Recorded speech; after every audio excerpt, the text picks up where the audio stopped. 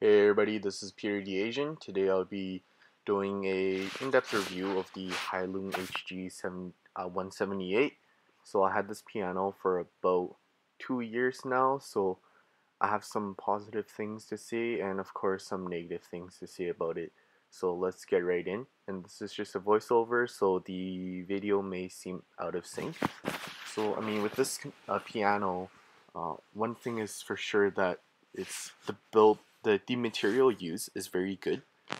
The rims are made out of the hard rock maple, and they actually have very good strings as well. I believe they're the German Ruslau strings, and as well as the signature Hailun's features such as the hydraulic hinges and like the slow fall cover board. So those are kind of nice to have, but for me that's just not too big of a deal. The main part for this piano is that it's a valued piano. So say someone's really growing out of a digital piano, digital keyboard, and yet you can't really afford for say something like a new Steinway. I believe that this piano is right up there with the Yamahas, especially when considering the sound quality. It absolutely knocks it out of the water. Overall, this piano is really good. I mean, the bass does sounds really full. It has a really good scale design and whatnot. But there are some craftsmanship issues, as you may have already seen. Like there may be some just weird looking discoloration or sawdust or improper finishes around the piano. And furthermore, one of the big issues I have, well, it's more aesthetic of an aesthetic issue, but rather the cast iron frame. It's not really straight. There are several parts where the frame's kind of like wobbly on the sides. I don't know if one of the shots has captured it, as well as it's got an uneven finish on the side of the frames as opposed to the top. So I think they just lacquered directly over top and didn't really bother with the details on the sides and underneath. So that was particularly an issue, and especially the size of the frame as well, because I couldn't clean the soundboard with a soundboard tool. And then that brief flash of that image right there, I guess you might have to rewind it, but try to extend it out. It's actually just a random screw poking out of what is the action mechanism, and it's just things like that where it kind of sucks to have, but I mean you are paying for where you get. So like when I was cleaning out the keys, because the keys felt really sloppy, I was adjusting the height of the keys. Basically there was sawdust and just wood chips within the crevices of the keys. I had to blow them out one by one, so that was quite an issue for me.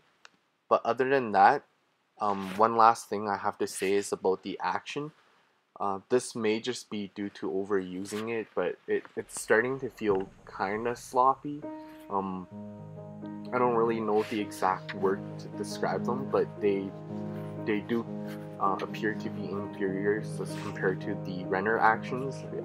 From my personal experience, the Renner ones, they're a lot more smooth and they appear to be a little more robust, a little less play in the actions. But nonetheless, I feel like this action is pretty good. You can still trail pretty well, whatnot.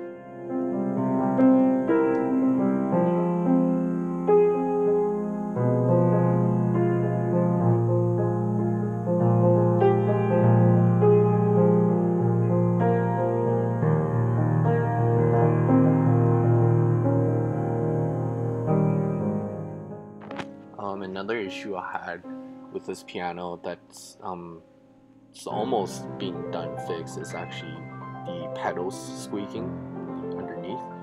So with that, I had to just take it out, clean everything out. It was just a combination of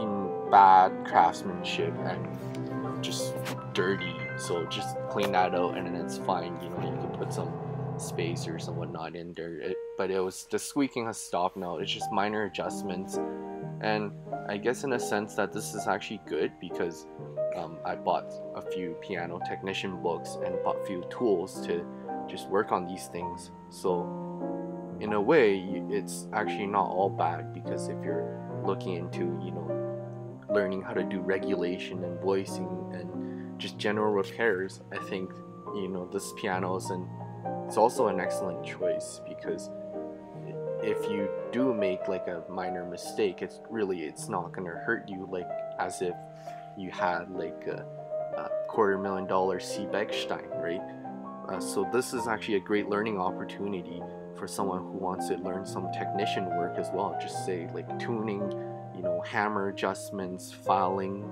and things like that.